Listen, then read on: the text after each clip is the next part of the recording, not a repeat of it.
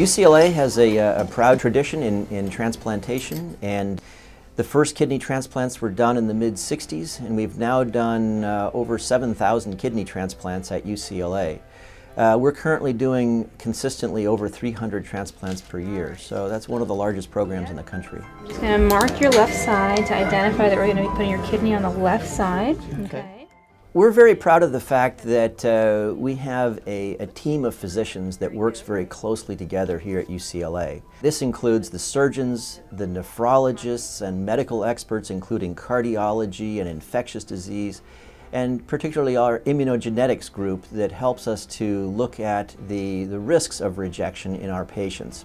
All of us working together have been able to reduce the complications and extend the long-term results that we have in our transplant population. Well, we've always been proud of our kidney outcome results. Our results have been very good for many, many years, actually.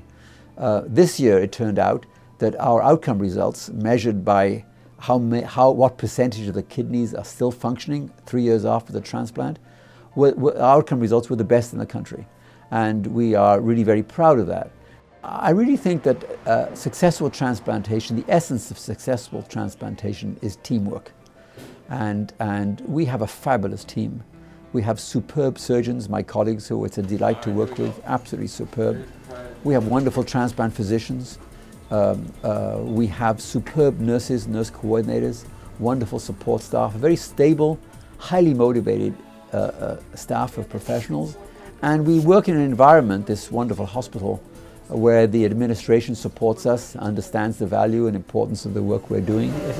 Most people don't know that they have kidney failure until it's at a very late stage. The most common symptom is that they're short of breath, but most people actually find out about this when they go to the doctor and they have a blood test done. As the kidneys fail, you may not be able to get rid of the waste, and so you become more and more tired. You may also find it difficult to breathe.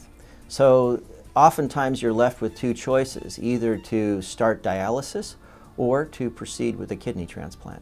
Most people with advanced kidney failure or on dialysis machines can go about their lives, but it's hard for them. Often they don't feel well, they may feel tired and fatigued, and life is often a struggle for them. Getting a transplant is really a new lease on life for many patients, a kidney transplant. They feel normal. Basically, they feel normal. They think normally. They can lead active, full lives in many respects, in terms of work and travel, have babies, father children, have pregnancies. They can go about a normal life. Now, they do have to take medicines, and they do have to have medical follow-up. So their lives are not totally normal, but most of them feel as if they've been given a new lease of life.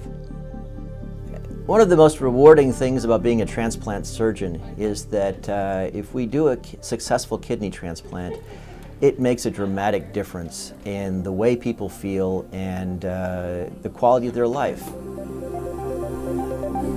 We know that there are many people out there with kidney disease of different degrees that are not recognized, particularly people who have diabetes or high blood pressure or obesity or family histories of kidney disease.